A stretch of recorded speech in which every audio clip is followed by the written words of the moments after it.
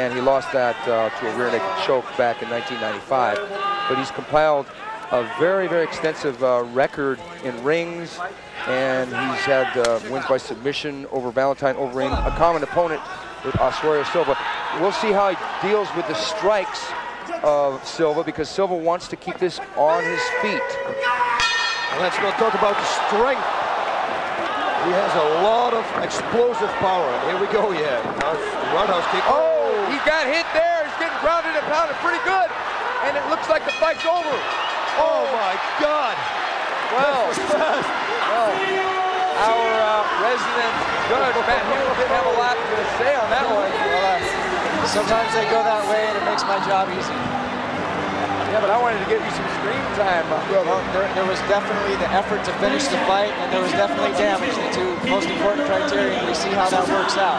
Okay, that was 11 seconds in the first round via TKO. Wow.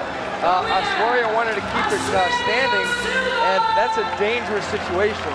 Well, Matt, as ridiculous as it may sound, how would you score that one? Well, I think I would have to sway towards Silva on that particular fight. Well, it's interesting because Yamamoto came out to trade kicks with him. He did.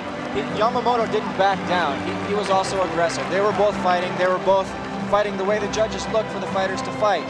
And he's already hurt. He's already cut here, and that right hand dropped him. And Assuerio is so accurate with those punches.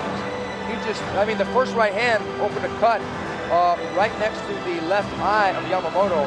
And here it is, right here. Right there, he countered the left low kick with the right hand. A beautiful counter.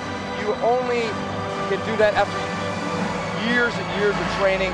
Lots of drills, right, Bob? Oh, man. This was by the book. A lot of aggressive power, a lot of explosive power, and going all the way. He was accurate, high kick. It was on the defense, but still.